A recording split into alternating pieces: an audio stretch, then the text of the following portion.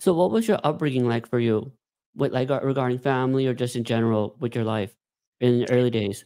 Yeah, I was lucky with my upbringing because my parents exposed me to a lot of arts and music, and just like since the really early age, I was going to a lot of classes.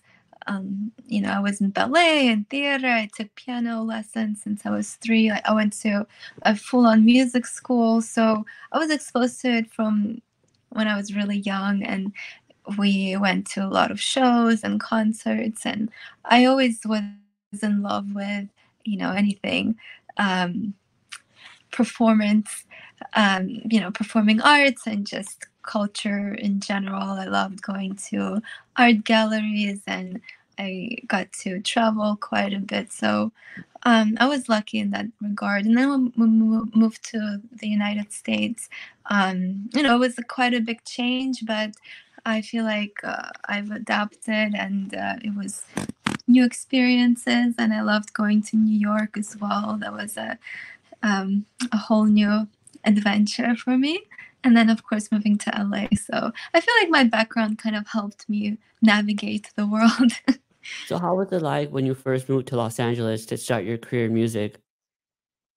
It was, when I moved here, I was trying to do a lot of different projects and just kind of uh, what survive in LA, I guess.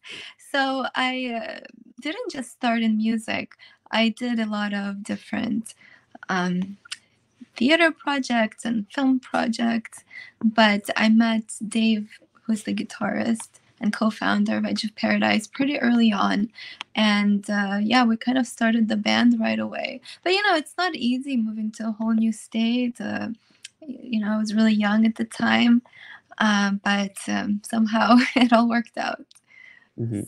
So, So tell us about your how the band came about and how long you've been doing how long you've been the co-founder and the lead singer of your band for?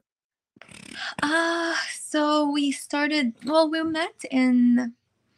Mm, I forget when. It's been quite a long time ago. I've been in LA for over 10 years now. So when we first met, like we were doing other projects, and we were just kind of working together on trying to figure out. We didn't even start writing music right away because Dave had a lot of songs left over that he wrote with Robin McCauley, who he was in a band with before me. And I never really sang before, or in, especially in a rock group. I never imagined I would be in a rock group. I was always, I did piano and I did some musical theater, but I never moved to LA to become a singer or anything like that. So it gave me a good opportunity when I sang over the songs he already have, just to kind of figure out you know how to, I guess I wanted to sound like, just you have to start somewhere, I guess. Mhm. But what we aligned is we really were passionate about creating something and following through with it and dedicating all our energy and time into it. But really, it took us years to figure out how to write songs together because we came from such different backgrounds.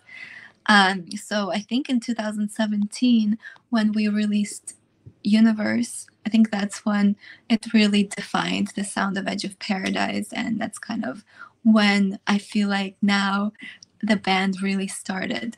Because anything before that, we did put out songs together. Like the first song we wrote together was In a Dream. And I still really love the song, but when you hear that music, it doesn't sound anything like us. But yeah, so that's kind of the background a little bit.